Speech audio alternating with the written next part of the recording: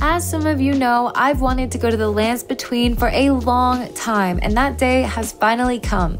It took forever to save up enough runes, but that's how I think you should do it too when you come here, because the conversion rate from dollars to runes is absolutely brutal, and honestly, you go through them pretty quickly once you get there. So anyway, here's some of the clothes that I packed for my trip. It's a mix of kind of out on the town, having fun with the crew outfits, along with a couple I'm heading into battle and I need your strongest potions looks thrown in there. Now, as we all know, there's a lot to see in the lands between. I started in the spot where pretty much everyone goes first, Limgrave.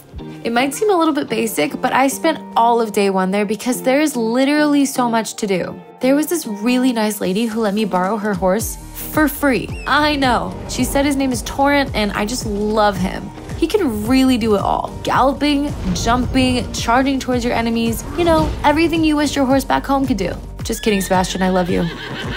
You'll probably notice a lot of graffiti on the ground, and at first you might think like, what is this stuff everywhere? But the locals actually lay this graffiti out to help tourists. They all have tips on nearby hotspots, secrets, and anyone who might be right around the corner. One tip when you're traveling to the lands between is to always be on the lookout for sketchy characters. There are lots of people out here who know you're a tourist, so they'll assume you've got tons of runes on you and they'll do whatever it takes to get them. I know, it's kind of sad to talk about, but it's just a reality of traveling to the lands between. Now this is Caelid. You can tell by its beautiful red sky.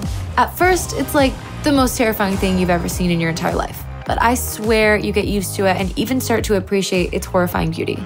As far as the people go, the vibe here is very different than Limgrave. Lots of really intense locals going around talking about becoming Elden Lord, and it's like, okay, I get it and I respect that you're on that grind, but I'm here to have a good time on my vacation, so if you're like me, you're gonna wanna just stay out of these people's way. So I know some of the people and places in the lands between have names that are maybe a bit outside the norm, but that's why we travel, besties. Sometimes that means having to learn hard to pronounce stuff like Linley.